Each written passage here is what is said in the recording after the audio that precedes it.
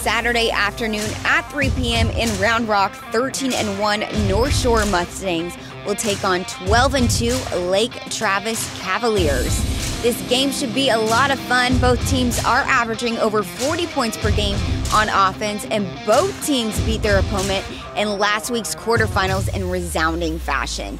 Both teams are familiar with the semifinals and will be ready to fight, so this should be a great matchup. Head on over to Kelly Rees Athletic Complex Saturday for a fun afternoon of football supporting these athletes.